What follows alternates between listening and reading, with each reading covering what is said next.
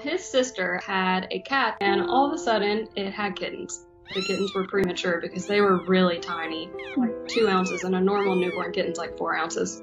This one was the tiniest. She was very fragile. Mom wasn't feeding her. I'm glad we got Hank when we did. I was freaking out over how tiny she was. You could see her ribs.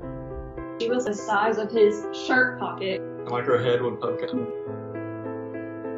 I am a teacher, so I was teaching from home, so I had all the time in the world to take care of her, but it was hard. Her odds were non-existent. We were both super attached, like it was our kid within 24 hours. I was instantly obsessed with her the second I saw her.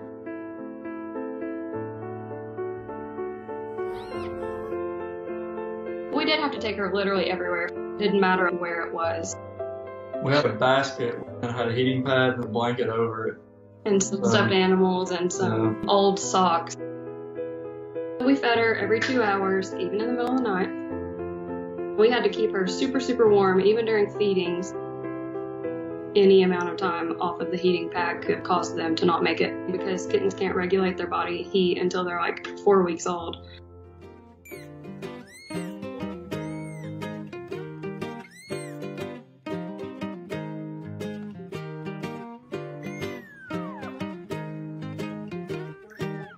I feel lucky she was super healthy. Those first couple of weeks, Poppy just didn't know what he was. Poppy would hiss at her, but she still voluntarily was right beside her all the time. She just didn't want Hank to touch her. It took a little while, but they're really good friends. Poppy still plays a little bit rough, but Hank goes right back for more. She is wild. It's like she'll doze off and then she'll wake up just crazy and ready to go. She likes jumping in the air.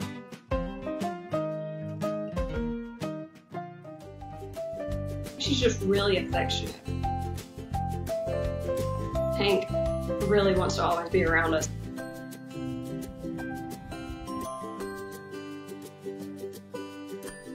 I would consider her our child. She is the sweetest thing ever. She has for sure changed my life. I cannot believe she made it. It's just crazy with the way that she came to us.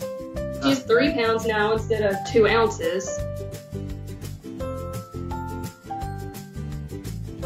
She beat a lot of odds.